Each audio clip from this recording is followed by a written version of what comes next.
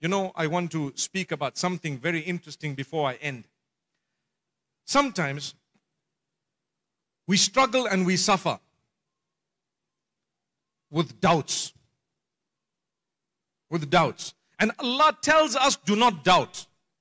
Allah tells us, do not doubt. We struggle and we suffer with doubt. For whatever weakness there may be within us.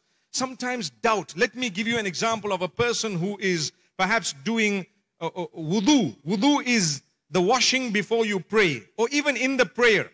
Let's talk, instead of wudu, let's talk about the prayer, okay? So I started Allahu Akbar and I'm praying. And I know I'm supposed to make 4 units for dhuhr. Right or wrong? 4 units, okay? The farad. I make 1 and I'm trying to get up and I think, hey, how many did I do? Did I do 2 or 1? Okay. Does it happen?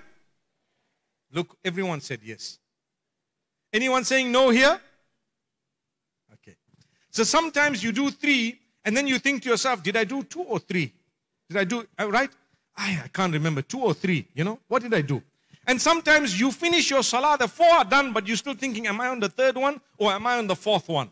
Right? It happens to all of us, including myself. Including the imams in the big masjids on earth. It happens to them also.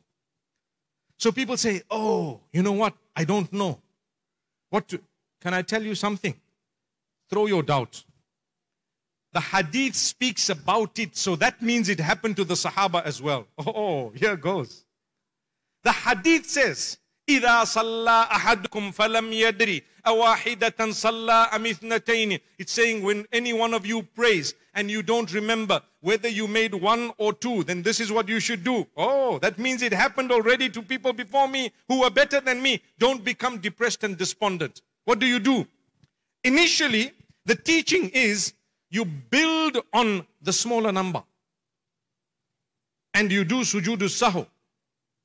You build on that which you are certain it was.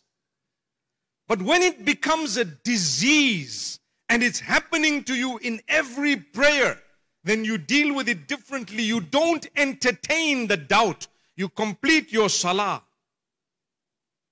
And you leave it unto Allah subhanahu wa ta'ala.